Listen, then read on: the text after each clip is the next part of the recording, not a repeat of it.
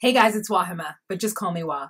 Melanated! So welcome to another episode of Morning Tea, where I sip on tea and talk about current events and social issues. Today's tea is Tetley British tea. I feel like it's like British Lipton's tea, but I feel like the Brits do tea better, so even if Tetley is a basic tea like Lipton's, it's still going to be a little bit better, a little bit robust.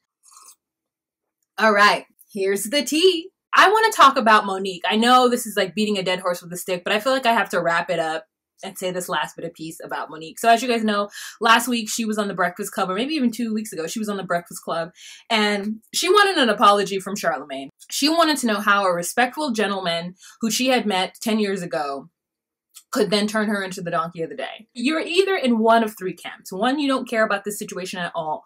Two, you're pro Monique, or you're against Monique. I find that I am a little bit of both. As a black woman who's trying to break into the entertainment industry, I can understand and agree with her point of view to a certain extent. I think for me, where the issue came is asking for a Netflix boycott. I think that was just a little bit of an overreach. You know, she did deserve more than $500,000. We absolutely agree with that. Like $500,000 and her not being able to work anywhere for 2 years is like a slap in the face.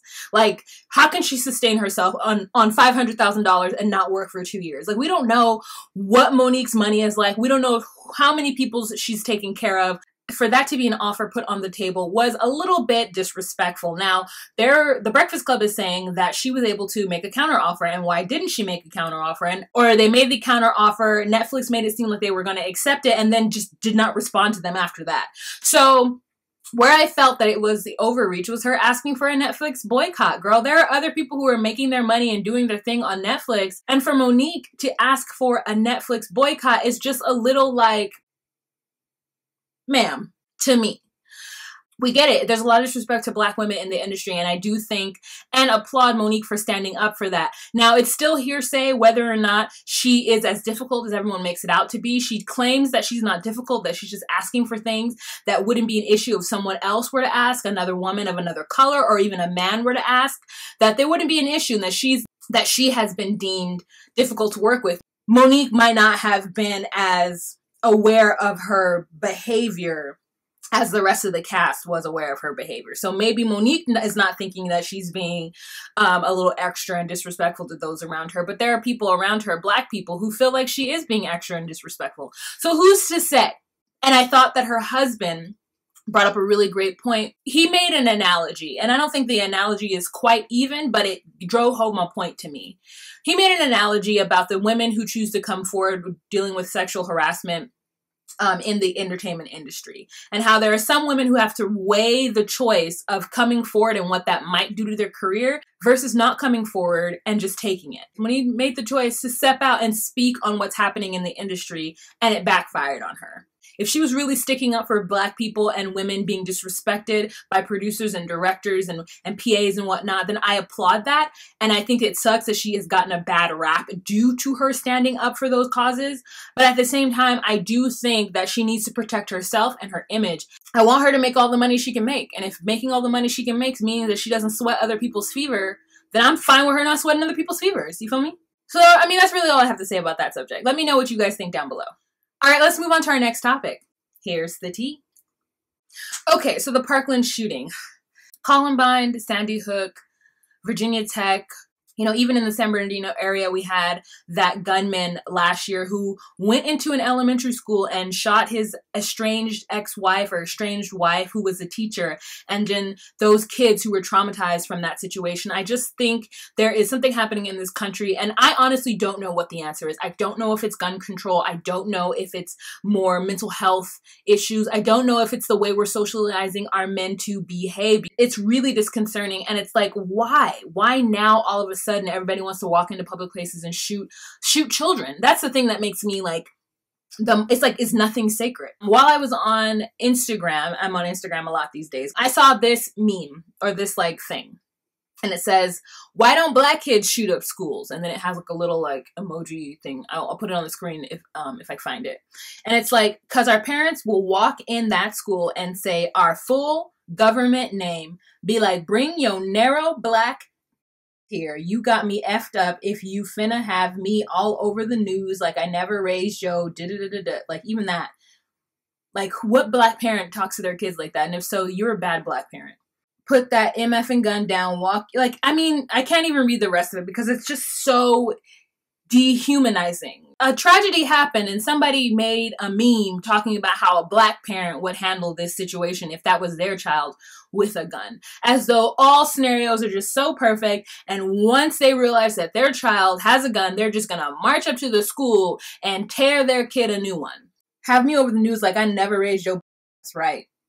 Put that MFing gun down. Walk your ass out this door, and don't you ever think of some shit like this again. Oh yeah, and since you feel like you gonna shoot some shit up, I'm finna shoot this MFing belt across your... Like, it's just tacky. It's just so dehumanizing to the parents who are going through the struggles of dealing with this. It doesn't matter the ethnicity of the person who did this. This thing happened, and it's like a situation that's happening in our country, and we need to do something about it. And to make it like a black person wouldn't do this, that black man went into an elementary school in San Bernardino and shot his estranged wife in front of a bunch of kids. An elementary school. So black people do these things. They're not immune to this callous, terrible behavior. I don't know. I can't even really explain the kind of behavior and what must go through your mind to think that this kind of behavior is appropriate at all. But to dehumanize and demean what happened by putting this meme around is just so... I mean, I guess some people feel like they have to laugh, but like, that was just so uncouth. The person who made the meme just has, I don't think really understands the gravity of what is going on in this country, or may not have kids, or is just trying to think of a funny way to get through it because it is so shocking. But I do think that that meme is uncouth. And I just wanted to like implore you guys, like when situations like this happen around our country, we got to stop thinking about it being an ethnicity thing. Now it is, when it comes to the charges and the consequences of this behavior. And like, why is it only a certain group of people? Yes, right, that is valid, but dehumanizing it and demeaning it and being uncouth with something like that, it's just not good for anyone, you know, because then we get complacent and we don't think about like who this might be affected, who could be the next person. We devalue the situation, and I don't think that we should do that. That's just my 2 cents on that. Okay, let's move on to our next topic. Here's the tea. Safaree and his picture.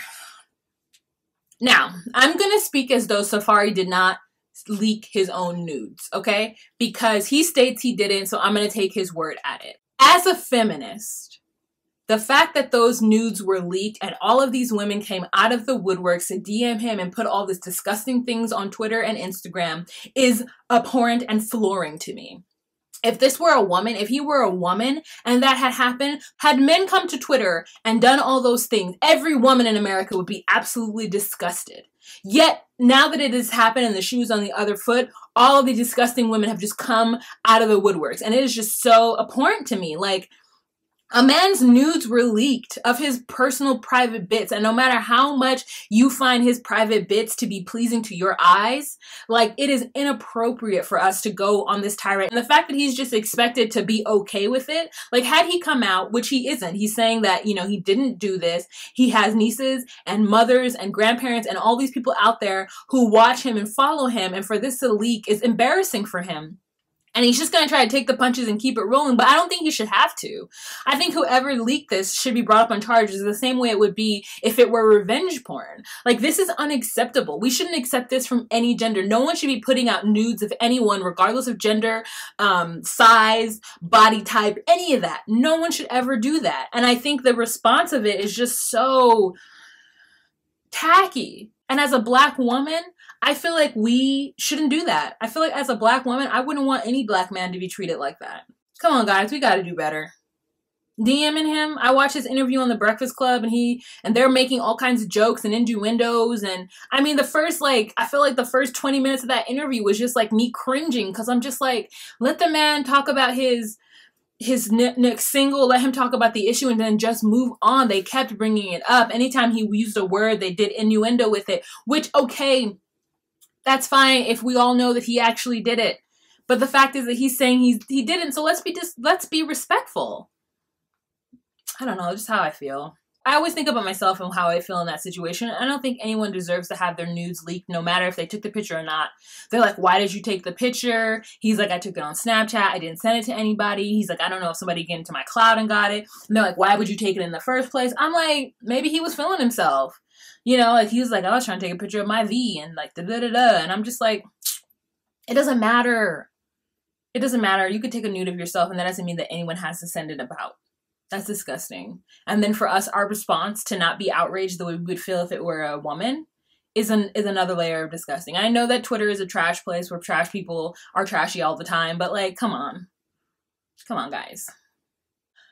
All right, that is it for this episode of Morning Tea, you guys. Let me know what you guys think of these topics down below. Let me know if there's something that you did want me to talk about and I didn't talk about and you're discouraged that I didn't talk about it. I'm going to try to keep Morning Tea a little bit more light. Like I said in Morning Tea 99, I'm going to try to change it up a bit, talk about more pop culture-y things, because I don't want to like inundate you guys with all this information and you don't want to watch. I want you to watch, you know what I'm saying? I want my audience who watches my reality TV, to watch my Morning Tea, to watch my comedy.